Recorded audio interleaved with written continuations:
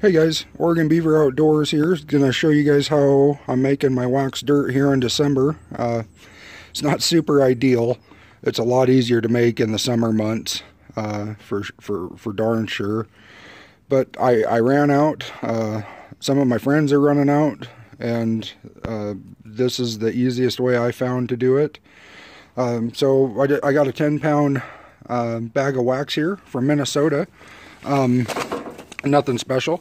I got probably a 2-gallon pot here. I'm using then just an old Coleman stove I don't use anymore. So I had some sifted dirt here, guys, in a 75-gallon tub here. And I probably have, I don't know, 45 gallons in here. Now, Minnesota recommends this wax here. One 10-pound bag will do 20 gallons, but again, guys, I try to save $1 where I can, so I'm stretching this out. One 10-pound bag, I'll do 30 or 40 gallons. 40 might be pushing it because that's double what it calls to use, but it's still working for me, and as long as it is, I'm going to keep doing it that way, because this is about the most expensive way to freeze proof your sets in the winter time. These bags are about $25 for 10 pounds, where peat moss and our antifreeze is a whole lot cheaper than that, but this stuff is tried, true, tested. It really works well. In any conditions that I've had it thrown at, you can see we got a little snow last night, just a skiff, but in the forecast for the next week we have snow. And even, the most I've had on my wax dirt so far is about 6 inches, and the traps were still working underneath. In freeze thaw, it keeps them working. It'll get a crust of ice over the top of this wax dirt that you have to go and break off, but everything below that's still working. And I haven't got that out of any other product I've tried.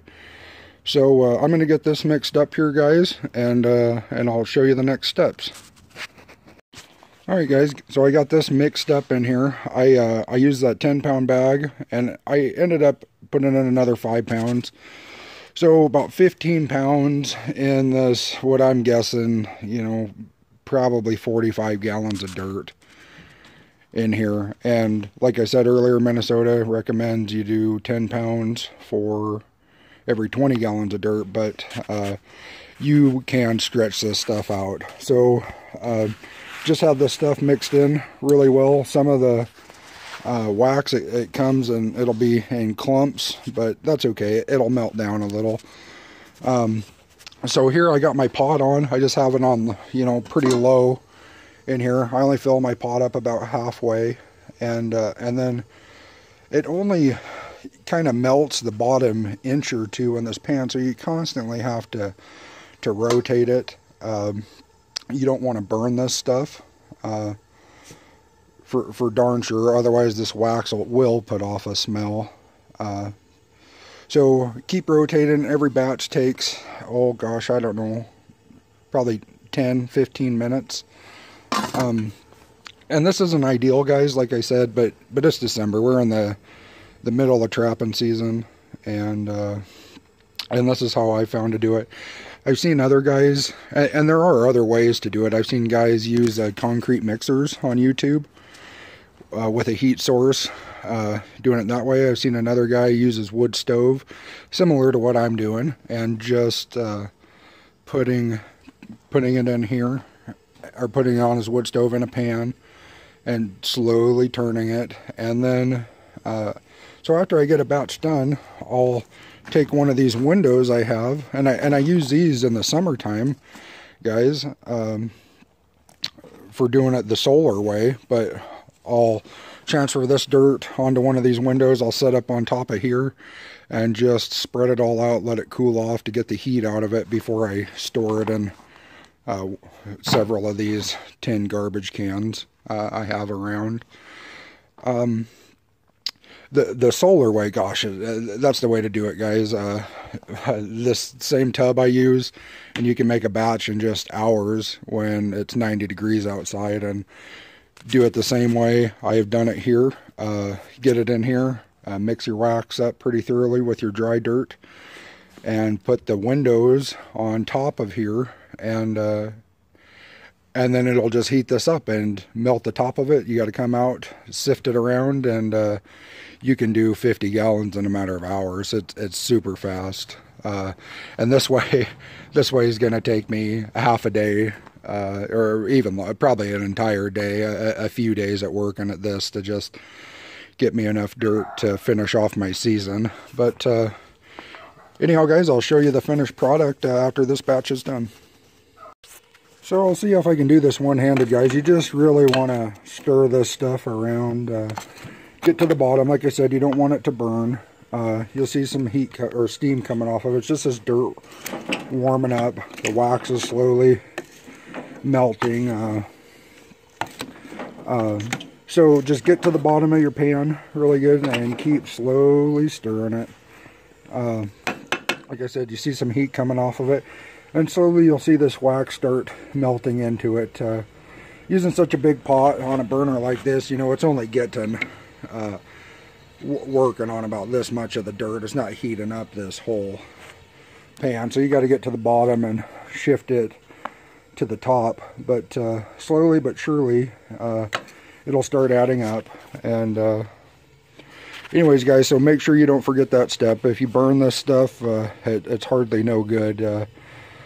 So coyote sense of smells great, or almost any fur bearer. So constantly rotate this stuff, guys, doing it this way.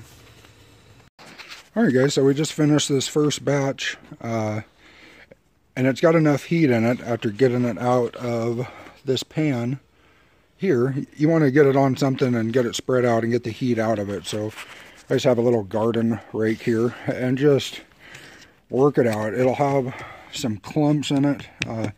You can knock those out as you go, guys, and use whatever. I'm using a window here. I use for my solar method. I'm making this stuff in the summer. Use a piece of plywood, use a tarp, use whatever you have available. Just get the heat out, and then you're able to store it in whatever. I store it in, well, here I got old tin trash can. I use 50-gallon drums. Totes work, just whatever. So here's some I made not too long ago, guys, and I mean, to see this stuff working, well, here you go. You dump water on it, you just watch it repel. I mean, you show me another product that that does that, and that's going to hold up to 4-degree temperature and a foot of snow on top of it. It might be out there, but the few other things I've used, guys, it just it doesn't work. I've tried peat moss, I've tried antifreeze, and they both work to some extent. But for us to make catches consistently, guys, kind of all the stars have to line up anyhow, and that's within our hands to control somewhat with what traps we're using, what sets we're making, baits in the hole, gland lure, location, and what dirt we're keeping these things working with in the winter time. So if not all those things are lining up, guys, if one of those is failing, you could have the best coyote location in the world and the greatest gland lure, and but if you don't have dirt that's keeping your sets working, then it's pointless, in my opinion. So I highly recommend this stuff, guys.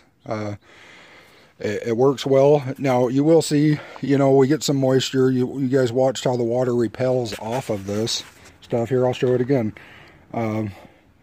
So as it does get some moisture, guys, if you're getting freeze and thaw, if there is some moisture left standing, you know, it's kind of melting during the day, and then it's getting down in the teens, single digits at night. If there is moisture left in this, you will find that will freeze, but there's a layer, under that layer of the moisture, all this dirt is just dry as can be.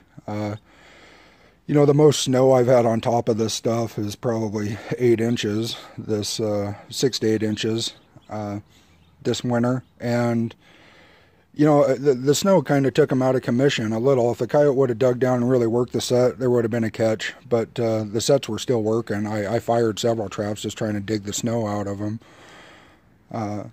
With this stuff just as powdery as it is now. So here you have it, guys. This is how I do my wax dirt in December. See you later.